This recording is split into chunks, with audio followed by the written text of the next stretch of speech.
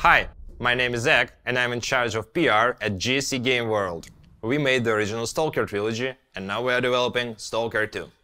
The 23rd of March marked the anniversary of the first game in the series, STALKER Shadow of Chernobyl. Celebrating the date, last year we released the first in-engine screenshot of STALKER 2, followed by the first trailer and the gameplay teaser.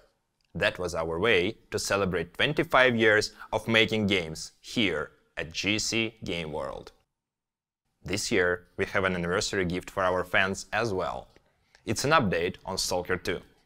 It's not as big as a new trailer just yet, but we hope you will enjoy it. Let's start with something familiar, yet completely renewed.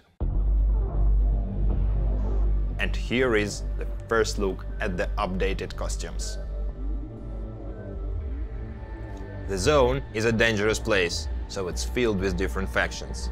The Freedom and the Duty are two iconic opposing forces. The first ones see the zone as a free, ever-growing state, while the second ones would eagerly sacrifice their lives to prevent its spreading. These ideologies will never meet the agreement. As you may have guessed, you will see them in the sequel. The recognizable design for each faction has been enriched with details. If you look closely, you can see scuffs, scratches and sticking out threads. Please keep in mind, the models are still work in progress. The time has passed and the new forces emerged in the zone. You can expect to see more factions in STALKER 2. Let's move on. The reception of STALKER 2 has been extremely positive so far, and we are truly grateful for that. Thank you for your passion and your interest.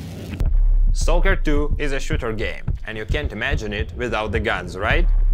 Here are a couple of guns you will see in the game. The arsenal will include more than 30 different weapons. Of course, there will be lots of modifications for each gun.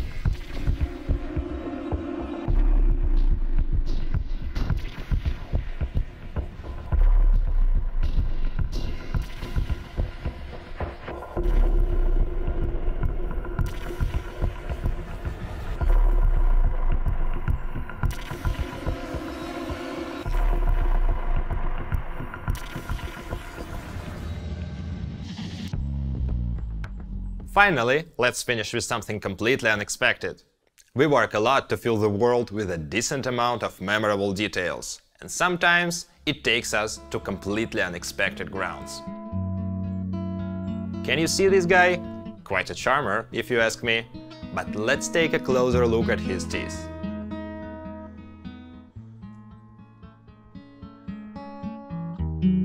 and the tooth is gone, or changed, or replaced with a dental crown. All made with our custom teeth tool, one of the many plugins we use in the development process for specific changes like that. These tiny accents ensure each character looks completely unique. Literally every human in STALKER 2 has one-of-a-kind smile. Or grin, I suppose. And that covers up our news for today. Please subscribe to our official social channels to receive up-to-date info about the game or ask any questions. We would be pleased to share more about STALKER 2, including gameplay demonstration, later this year. Until then, good hunting, Stalkers!